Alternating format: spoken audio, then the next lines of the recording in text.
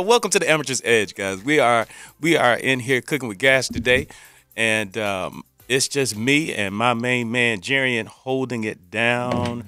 Randy is good morning, 1010XL. Yeah, Randy is doing great stuff out there. Yeah, I must admit, man, I kind of miss Randy, man. You know, I know you. I don't have Randy. anybody to pick on. Okay, brother. I know you. Yeah, miss I'm gonna Randy. put you on hold here, Rami, and let him know that you're here. Okay. Tight pant bandit himself. The tight pants bandit himself. It's okay though. But man, what's going on in the sports world, man? Man, these past couple of weeks we've been having conversations about Mbappe and that enormous contract that he's been offered and him turning it down. Insane amount of money. And it just led me down this path where I wanted to understand the soccer world a little bit more. Over the years, we've had opportunity to work with numerous soccer academies. Right. We were a part of the Armada when they first started.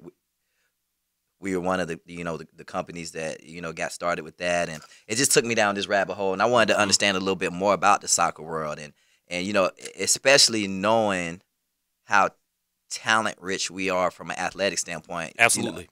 America, bar none, produces the best athletes. And I had a bunch of questions. One, just trying to understand the financial side a little bit more and how is it that these guys are making this enormous amount of money, one. But two, why are we as a country so far behind? Yeah, those are some good questions because they make real money. They make real money. They make real money. So I employed some of my soccer people. We got 3 guys coming on today to give their perspective from a business side as well as the development side. So it's going to be a good show today as we address that. And we actually got one guy on the line right now. Rami, you there? Can you guys hear me? Yep. How you doing today, man? I'm good, man. Thanks for having me. Oh, man, thanks for coming on, man. Just so people know who you are, Rami is a graduate from Jacksonville University, was the MVP of the team that went to the second round of the NCAAs. He played professionally for the Carolina Railhawks and the Jacksonville Armada, and actually scored against the Argentinian side Boca Juniors in the TIA Bank. And, he has a huge understanding of the sport of soccer, has been training the past 10 years. And so, I wanted to get Rami's opinion about soccer and the state of it in American sport. And also, Rami, coming from where you come from, give us a little bit of a take on, how different things are here versus, where you're from. It's very different. I remember when I was 17, I moved to Jacksonville, and there was not much professional soccer was going on in the United States. MLS was very new. There was not much money made. I remember players would get contracts for $12,000 a year, basically $1,000 a month, and they would be living with a host family. Wow. So this is not long ago. This is 20 years ago. And today, MLS has drastically changed. Obviously, you guys know Messi has come. Mm-hmm. I think the major change happened when we signed David Beckham. I think it was LA Galaxy that signed David Beckham. That changed MLS and brought a lot of attention and money to the league. And after that, with this new signing of Messi, and World Cup coming to States in I think 2026, I believe. That's going to impact the game a lot more. So but everything is changing around the world. So you really have to be more specific with what country you're talking about. Right now, Saudis are throwing money like there is no end to it. Soccer is growing rapidly everywhere. So let me ask you, why do you think Mbappe turned down that contract? You talk about the contract from Saudis, right? Yeah, the $770 million contract for 1 year. I don't know, man. I think maybe he's regretting it now. Maybe I don't think anybody can pay him that much money in any other league, any other country. It was just for 1 year. Also, after that year, because right now he has one more year left on his contract with PSG, Paris Saint-Germain, which is in Paris. Correct. And Saudi League wanted to give him that much money only for 1 year. And after that, he could have left and gone to Real Madrid, wherever he likes to go. I think the main reason would be actual soccer. The game in Saudi Arabia in the league is very new, doesn't have the status that Real Madrid has per se. Real Madrid is the greatest team of all time, but based on their records and winning so many Champions League. I mean, the motherland for soccer is Europe. So I think he wants to play his prime in Europe and get to, because they have a lot of money. I mean, not $700 million, but I think money is not his main objective. He wants to enjoy the game that he's so good at it in the highest level, and that is offered in Europe, not in Saudi. Yeah, definitely. I'm just trying to wrap my mind around it too, because I see that Messi actually turned down a huge contract. They was offering him something like $1.6 billion over 3 years. Is the play over there that bad in Saudi? It's of course compared to. Not compared to MLS per se. I think compared to MLS, the league shouldn't be that far behind, even though MLS has developed a lot lately. But I think you got to realize these players, they made so much money, and especially Messi, he's at the end of his career. He really loves Miami. He comes for vacationing to Miami, and they put a package together that included the lifestyle that Miami offers, the friendship that he has in Miami, some of his his peers from Barcelona joining him, like Jordi Alba and Sergio Busquets, who's playing with him right now, Sergio Busquets. So it was more than just money. It was his family living somewhere that he feels comfortable. They love Miami. They vacation there, and they give him a good deal. He signed a contract that could be as lucrative as Michael Jordan's, contract with Adidas for the Jordans. So, you never know. He may actually end up making more money than he would have in Saudi.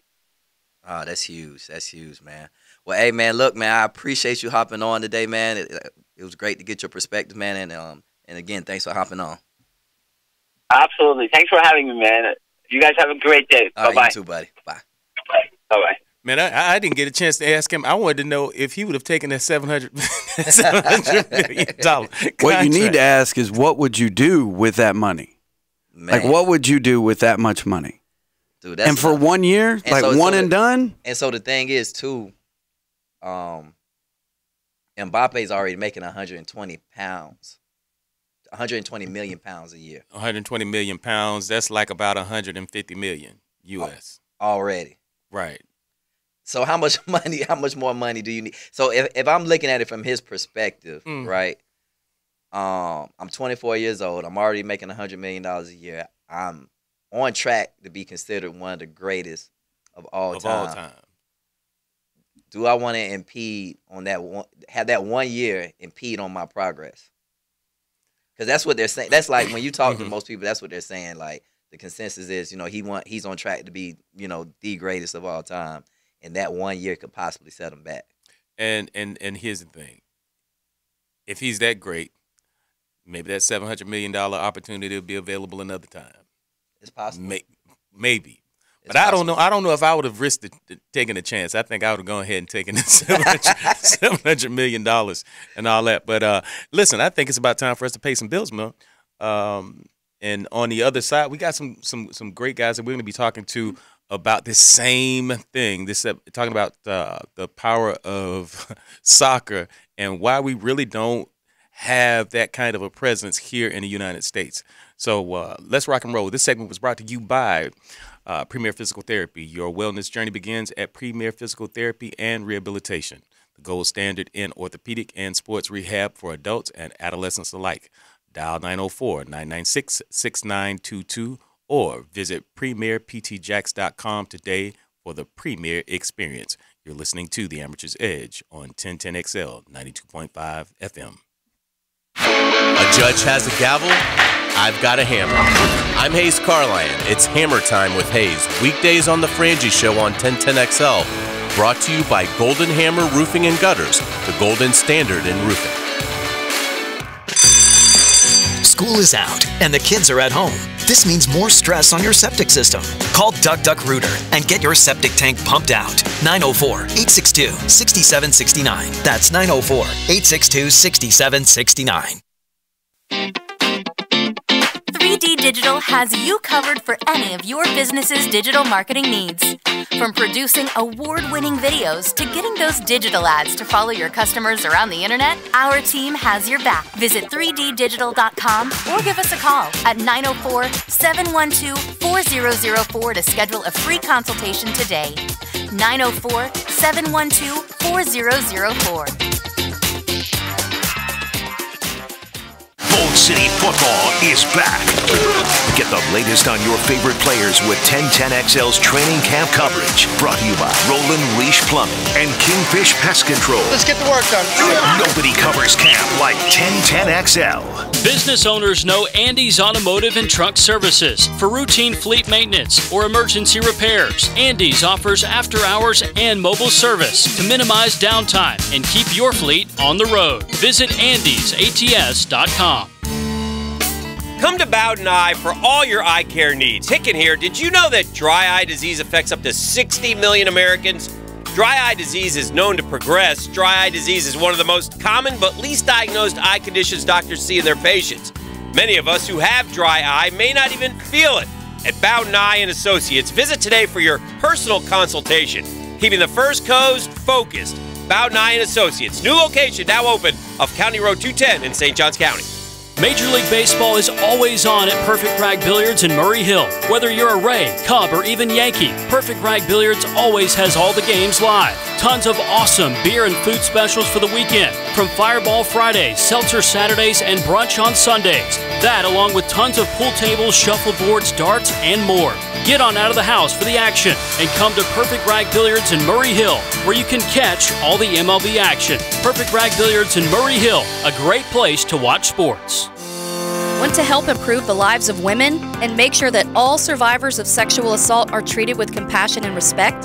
Join Farah and Farah and the Women's Center of Jacksonville at the summer's biggest breakfast, Thrive, on August 22nd to learn how to pick up the pieces after life throws you a curveball.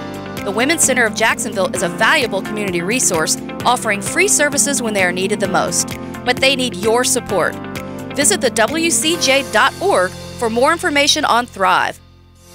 Hey, it's Matt Hayes, and I said yes to Yas, Dr. Mitchell Yas, and the Yas method. Now I know, you've probably tried medications, treatments, injections, even surgery. Maybe the reason you're still in pain is because they're treating the wrong thing and not addressing the root causes. Well, I know from personal experience, this does happen. But I found the best kept secret in pain elimination, Dr. Yas and the Yas method. Call him today, 904-906-YASS, and say yes to Yas. 1010XL is presented by Farah and Farah, the official personal injury law firm of the Jaguars, protecting you and your family. Call 396-5555. Jacksonville, this is the Amateur's Edge, brought to you by B3 Batter on 1010XL. And we're back, ladies and gentlemen. Glad to have you here. Let's go ahead and get this thing popping. We are talking today about soccer. You know, soccer is the #1 sport in the world. Soccer athletes are making insane amounts of money.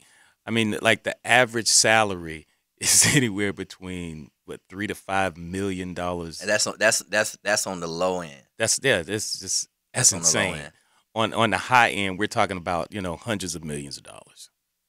Just insane. So we're talking about like why doesn't soccer have such a major impact here in the U.S. as it does all over the world? And in this segment, we're going to have an amazing guy on, Sean McGarvey. He's with Relevant Sports, and he was with Relevant Sports, and they put on these huge preseason events, these tournaments all over the world. So this guy has been on an international stage when it comes to soccer. And so to have him on today with us is absolutely amazing. So I look forward to hearing from him. Welcome to the show, Sean. How you doing today, man?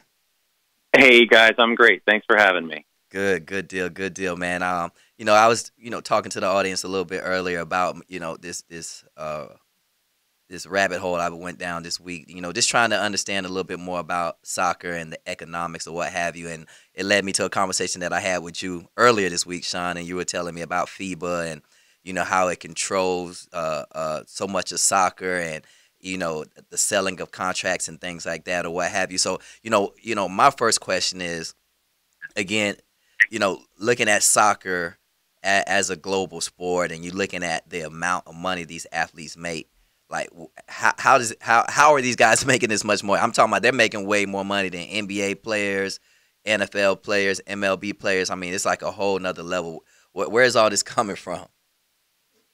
Well, it's coming from a few places, but I would say that the number one driver of it has generally been television revenue. Mm-hmm. So, come next May when, you and me, we all sit down at, noon or so to watch the UEFA Champions League and, watch the finals. We're used to, hearing TV audiences that span, across the whole country. So, 300-400 million people watching the Super Bowl. These guys are measuring their TV audiences in billions. You have folks in billions. Yes, you get folks from all across Asia, the Middle East, Australia, regardless of the time, they're waking up and they're tuning in. And so these TV contracts are gigantic. And I don't have any specific numbers off the top of my head, but if you go back, and look over the last 5 to 10 years, just here in the States, what stations like NBC Sports or Fox Sports have paid for, whether it's the Premier League rights or Champions League rights, the numbers are astounding. Crazy. And then when you watch those games, it looks like it's about 100,000 people in those stadiums, man. Those stadiums, those arenas have to be huge. Absolutely. The arenas are gigantic, and they are sold out every week with a 5 to 10 year wait list just to get on the season ticket. Season ticket. Crazy. 5 to 10 year wait list. Are you? Unbelievable. And then in certain cases, different clubs are structured differently. So Barcelona, FC Barcelona, where Messi played for example, has some equity ownership that is actually owned and controlled by fans. That's crazy. And so what, with the events that you guys used to put on, what would the average attendance be at those events? We aim to sell out a stadium, every time we put on a game. The largest game I was ever a part of, and, you've got to keep in mind this is technically preseason, but I believe it was 2014, Real Madrid played Manchester United in Ann Arbor, Michigan at the Big House. And we sold it out 111,000. And I'm not sure if it's still the case, but at the time, that was the highest attended soccer match in the United States history. Mm-hmm. But 100,000, that's huge. That's insane. It's unbelievable. And they've since gone on, and I didn't see any attendance numbers, but I imagine they did great. They had Real Madrid play Barcelona in Dallas at AT&T at Jerry's World just a week ago. And, I would be more than willing to bet that there were, 85,000 plus in that stadium. That's sick. That is sick. Now, as with contracts, I see that, these guys or these teams, should I say, they have the opportunity to sell players off and, pay other teams to be able to negotiate with players and things like that. Can you explain that a little bit more to the audience as far as how those contracts and how that work? Sure. So when a player signs with a club, and, the numbers obviously will vary based on the player's, quality. But in every player contract, what the contracting club will do is they'll put in what they call a release clause. And essentially that means if, we end up in a situation where you have somebody, like Mbappe now, who wants to leave Paris Saint-Germain, well, written in his contract is going to be a dollar amount that says if Mbappe wants to leave and another club wants to, purchase his playing rights, they've got to pay, X amount. And with somebody like Mbappe, that number is probably, it's in the hundreds of millions of dollars. I believe when Cristiano Ronaldo signed with Real Madrid, his release clause was €1 billion. Oh my goodness. And so, yeah.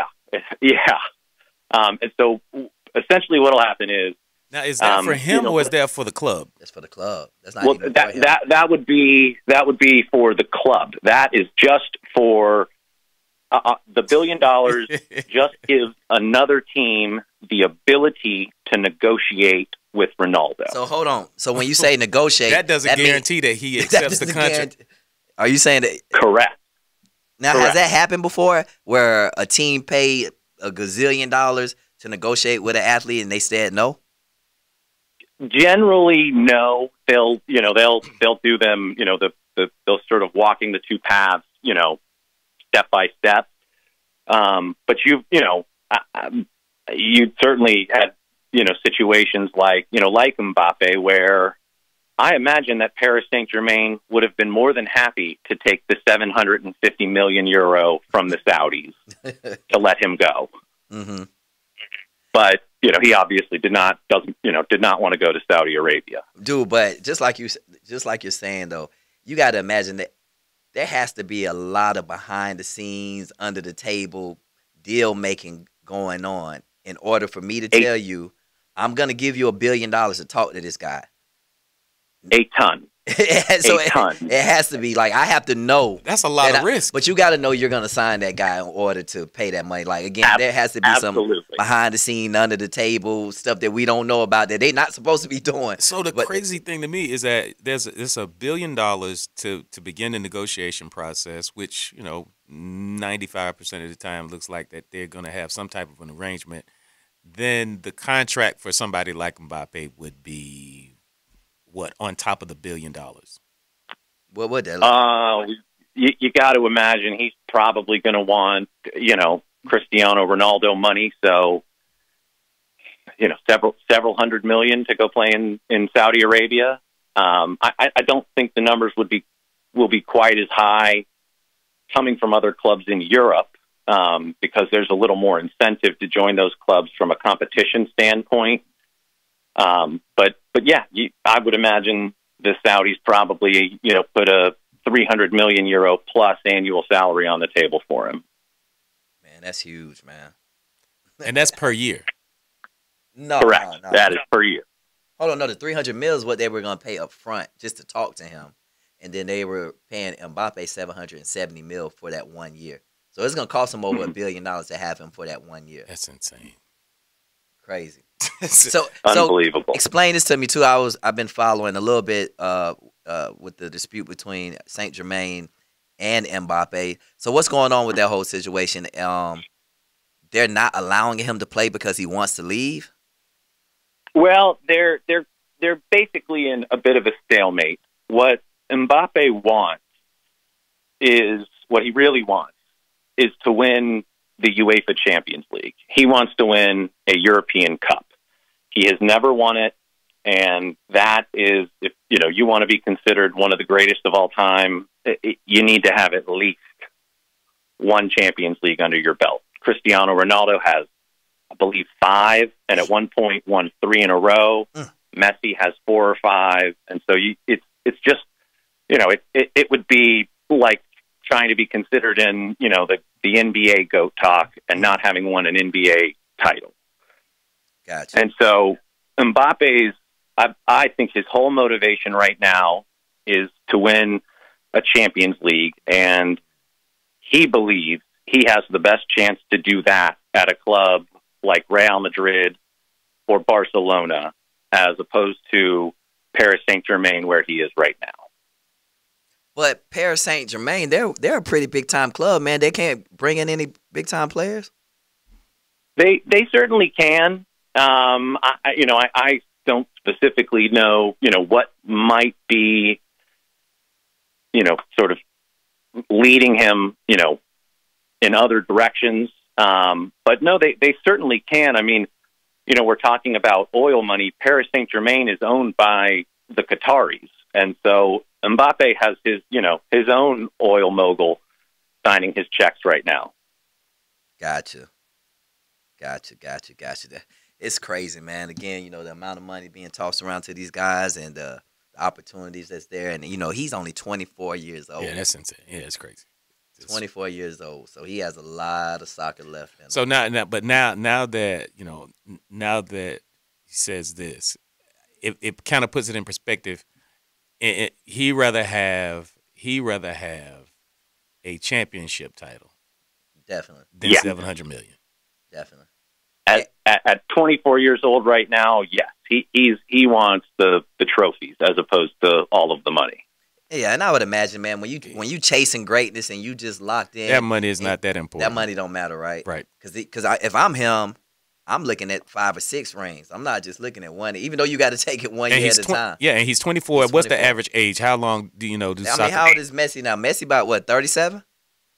Yeah, Messi and Ronaldo, they're both in their upper 30s. He has an eternity. But that time go by quick, man. I remember, when Dan Marino took the Dolphins to the Super Bowl as a rookie, everybody's like, oh, he got plenty of time. He never been back again. So you just never know. You're right. You never know. So, but Sean, man, thanks for hopping on, man. I really appreciate you calling in. Of course, guys. Thank you. All right, man. Have a good one. You too. Man, this is wild, man. Like just to have this kind of information about, how much money is in this sport is unbelievable, and the number of people, the number of eyes. Can you imagine having a football team where you got a 5-year wait just to go to an actual game? That's crazy. I can't imagine that, man. Like, all right, the Jags are sold out for the next 5 years. That's crazy. That's kind of how Green Bay, they're sold out for some time, for a couple of years. Wow. Yeah, Green Bay, you gotta be on the waiting list. The only way you get in a game at Green Bay is if you know somebody. That's crazy. Well, let's pay some bills, man. Yes, sir. Let's do that.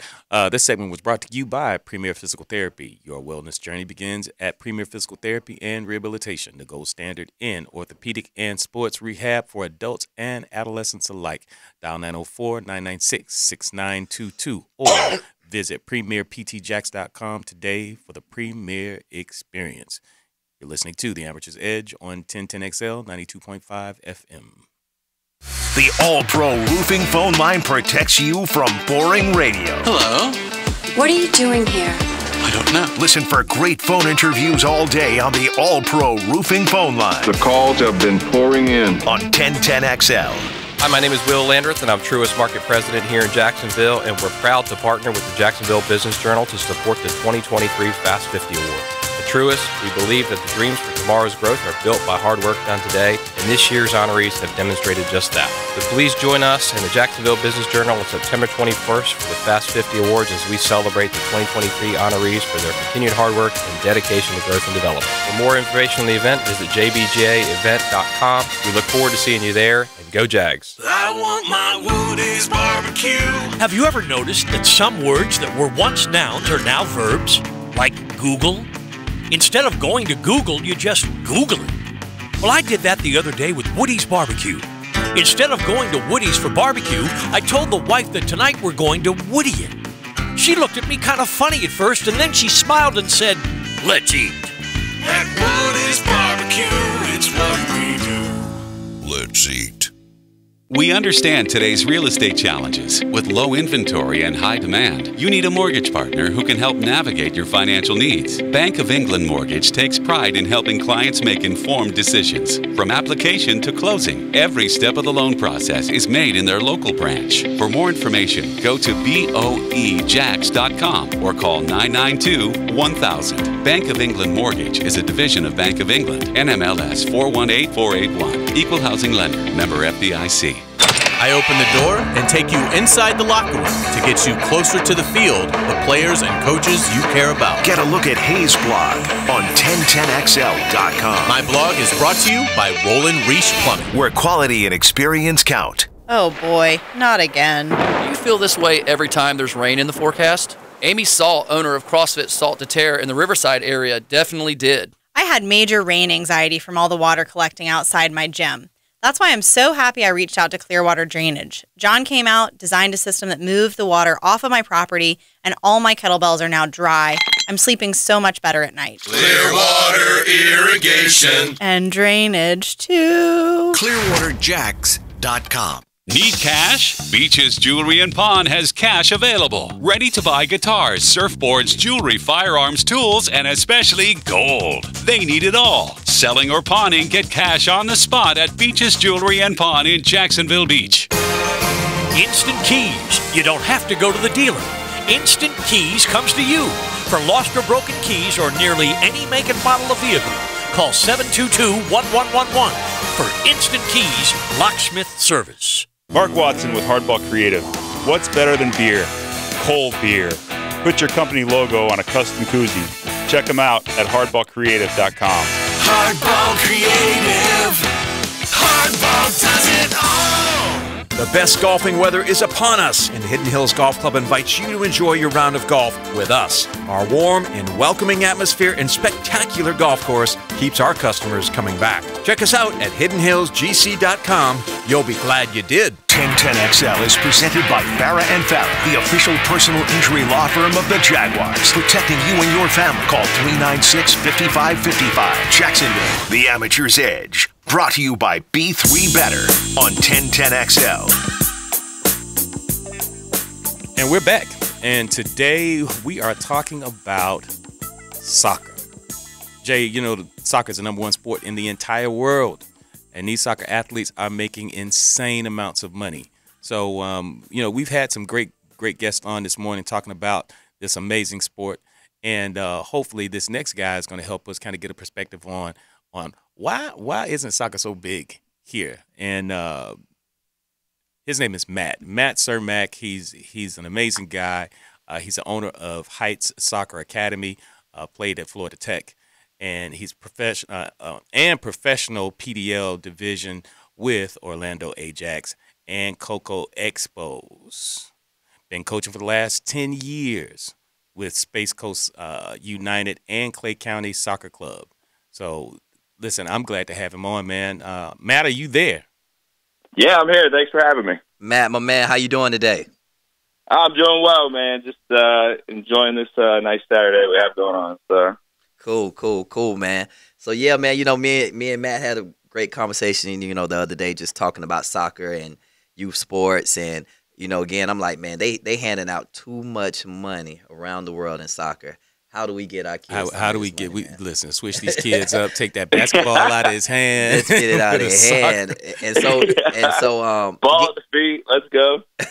and most people don't understand, you know, what's going on in the youth world and in the soccer world, myself included. Well, I understand to a certain extent, but just wanted to understand, you know, from a developmental standpoint, where we stand and how do we get to that next level, Matt? Yeah, 100%, man. I think when you look at the state of play in the United States, it's kind of taken a while for, you know, parents to actually understand the game, right? So if you look at baseball, you look at football, you look at a lot of these American sports, right? Like every parent probably knows a little bit about it. Every parent has a little bit of a pointer they can give out or something they saw.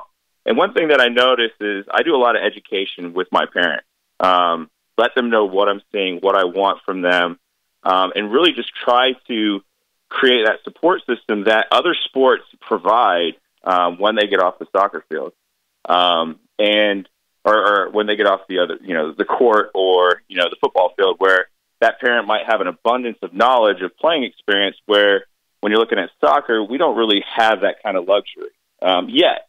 You're starting to see some parents that are really involved and understand the game, and they have that kind of leg up, and you can see those players really getting that that passion already in there, right? Like a lot of what I talk about is you got to love what you do. If you're loving what you're doing, it's not really hard work, right? So when you talk about football or soccer, these kids coming in with already passion from their parents. They may have like their favorite soccer team. They may have a wealth of knowledge already going into the game. They have like a little passion, or they have like almost like a passed down passion from their parents, right? So when you look at the Europe models and you look at around the world, I mean, those parents are diehard footy fans, right? Like they're huge. Like they love a club. They understand the game. They're talking to their kids about it. And we're starting to see that. Like you're starting to see like America kind of like, all right, this is kind of cool, right? And I think when that starts to happen, give us 10 years when all these kids are coming. Because we're developing quite well in the United States. If you ask me, we're doing quite well. But once they're starting to have kids, I think you're really going to start to see, that kind of shift with the knowledge being passed down a little bit, So how far behind do you think we are, man? Honestly, I had a conversation with my buddy Jimmy the other day, and we were talking about development, right? And a lot of our U.S. teams, our youth teams, do very well against these European academies, right? And I think me and you had this conversation as well, and Jimmy brought this point up, is where we're really missing is that development after they turn 18, like the ones that go to college. They're 3 months, they're training, and then they have 6 months off, and they have a month, and then there's summer. When you look in the Europe model, those youth kids, when they go to 17, 18 years old, they're still training year-round. So the time on the ball, the time around the game, and the actual development is carrying on to another level. Like our youth players are quite good. So they compete. So are you saying all the way up until they're 18 years old, they compete with these other kids around the world? We are competing there. Yeah, and to be fair, if you really look at like our model when it comes to like going to college and whatnot, there's restrictions, right? The NCAA has restrictions on the amount they can train, things they can do. So it really kind of hinders that development after that 18 years of age. And that's where I think we're seeing, and to that point, that was my buddy Jimmy that brought that up. It made a lot of sense to me. I'm like, wow, I never really thought of it like that, but it's so true. Like these players are getting year-round training where, during the NCAA regulations, maybe they're only out 4 or 5 months, right? And so that's a huge difference in, in time on the ball, time around your team, and development post youth ranks in America. Yeah, those reps count. They definitely count. Yeah. And also, and correct me if I'm wrong, they identify these kids at a very young age over there and put them in academies? Yeah, they do. They definitely do. Like the model's different. When you identify that and you're going and you're taking care of these kids, are training with top level coaches and really have the ability to go and train for free as well, which is which is nice if we had something like here. But unfortunately, that model right now does not work here. One of the things that I tell parents, players, anybody I really talk to, our model here, it is producing good players, but I don't care if you play on a team that practices 1 day a week. A player that is on the ball at home, or look at basketball, right? Most of those players are probably in their neighborhood and they're just playing ball, right? Having fun with their friends, playing ball, and they're getting better naturally. They're getting more athletic. They're learning how to shoot. They're really getting competitive.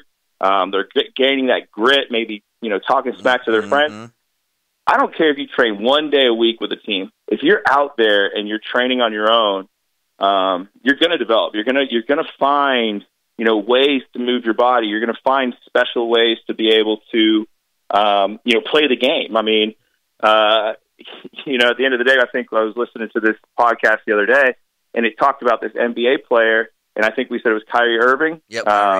Where he didn't even have a center of a backboard for the basketball hoop, so he had to teach himself how to spin the ball off a certain angle in a rim and make a basket, right? Like that to me is special. That's a kid that went and made something out of nothing. And we have these expectations in America, and we have a lot of these things going on.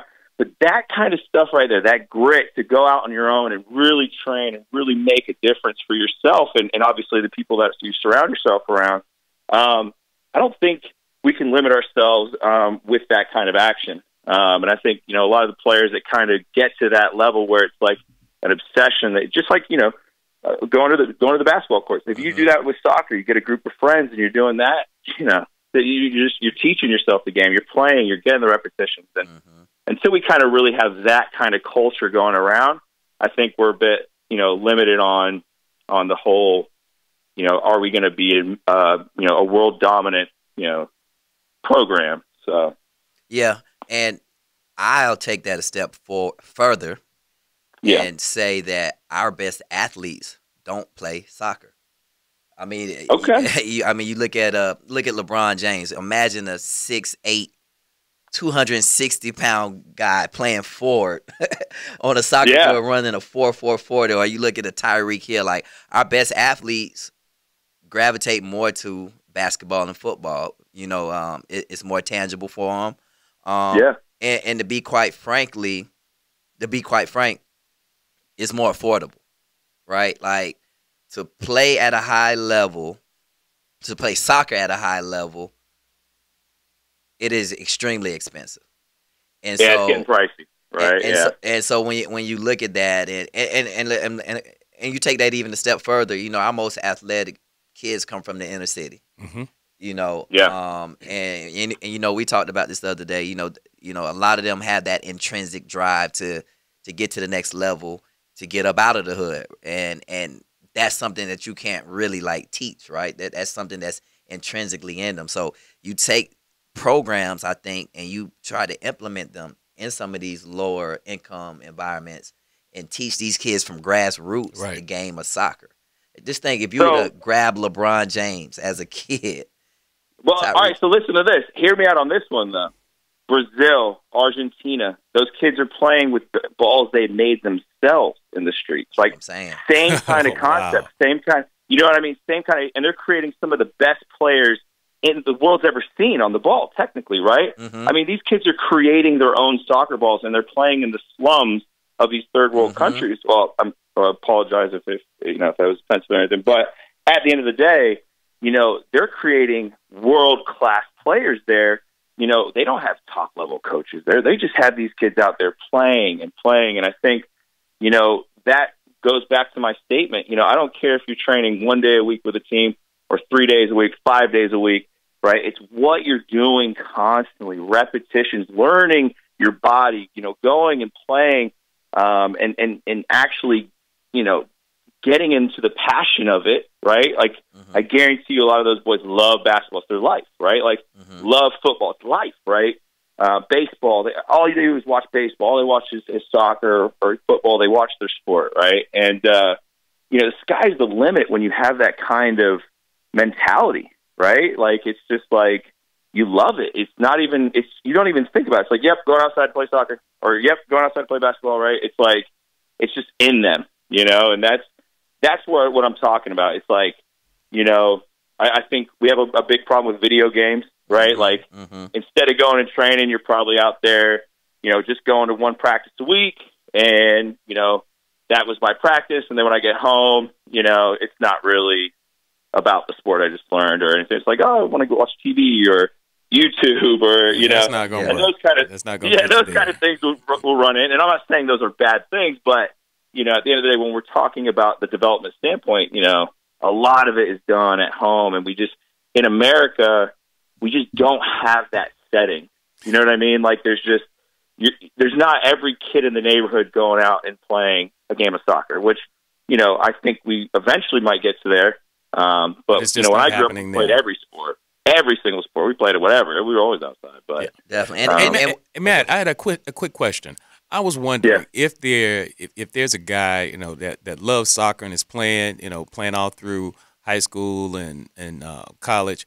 Is there a pathway for a soccer player to actually play professionally, in Europe. In Europe, yeah, too? Actually, even to take that question a step further, has there been a guy from America go compete at a high level in Europe? I don't like to talk about things I'm not 100% sure on. Yeah, exactly. But there are pathways. I don't have the exact answer for that. I like to speak a little bit objectively. But at the end of the day, there are pathways. There's like semi-pro teams that you can go and get those opportunities. I know in college there's like NAIA teams that go and scrimmage, D2 and D1 schools on purpose. So, or JUCO teams on purpose, so they can actually go and give these kids opportunities to get scouted. So I could imagine there's something along those lines.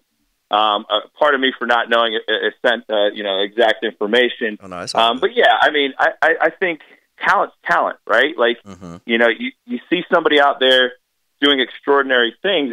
It's not hard to see, right? And so. And I think it also boils down to,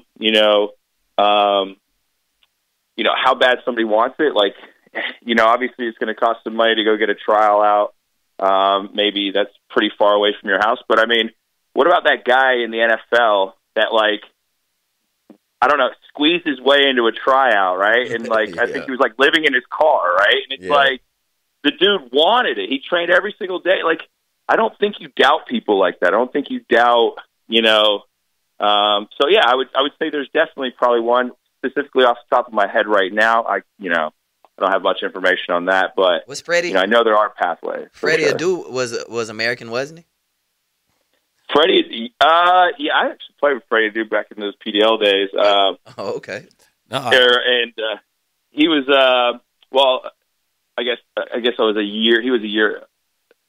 Him and he was with Coco. We was going against Coco Expos. I don't think I was playing with him. Sorry about that. But he was always there. He was a little tiny guy that was just rapid. But I think he was.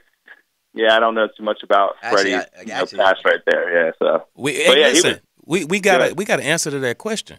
There are actually more than 70 Americans playing in various countries in Europe in all divisions.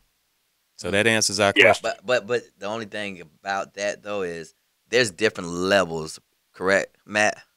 Like, yeah, for sure. So I guess that's kind of a open-ended answer, right? Because there's a bunch of guys over there playing European basketball as well, but it's not the highest of levels. Well, look at our collegiate system. We're talking about the money. We trying to get to the money, AD. Yeah, I'm trying. There's a ton of Europeans coming here to play college ball here. I mean, I tell my players all the time, you're competing with, you're not just competing with that girl in Miami or that girl in California. Like, they're actually, like, I believe USF has, like 3 or 4 massive German girls on their team. Like, you know what I mean? Like, you're dealing with that kind of competition, especially at the women's side now. I mean, if you really want to look at the grand scheme of U.S. soccer, it's not just a men's game. It's, if you're really around the youth kids, every single young lady is walking around with a USA shirt on, right? Like, USA. You watch the young men around here, the young youth players, the boys. It's Real Madrid. It's like overseas teams. But this entire sport is taking off, and the one thing that it's not just in America right now. It's taking off everywhere, especially the women's game. I mean, have you guys looked at the World Cup at all? Yes. They're competing. I mean, it's crazy, So it's really cool to see, man. And I'm a big proponent of the development here in the U.S. And I think, it's on the right trajectory. I think so. A lot of really good coaches, a lot of good people involved. So great stuff. I'm optimistic. So Matt, thank you so much. This has been it's been awesome having you on the show, man. You've shared so much with us and the listeners. Hope to have you back on the show soon. Yeah, man. Anytime. You guys, I truly appreciate it. I hope you guys have a great one. Take care. You too, man. All right, bye-bye. Oh, man, this is great, man. So, it being here in the U.S., we don't get a chance to talk about soccer too often, especially at this level. And we're going to get some more answers and find out how many, real American players do we have in Europe or in some Spanish, some country making millions of dollars playing soccer. Definitely. Like I said, we got to get more of those inner city kids involved. Yeah, we got to do it. That's going to be fun. So, listen, guys, you've been listening to the Amateur's Edge here on 1010XL. Make sure you tune in next week at the same time for an amazing show. You've been listening to us on 92.5 FM. We'll see you next time. Till the next time.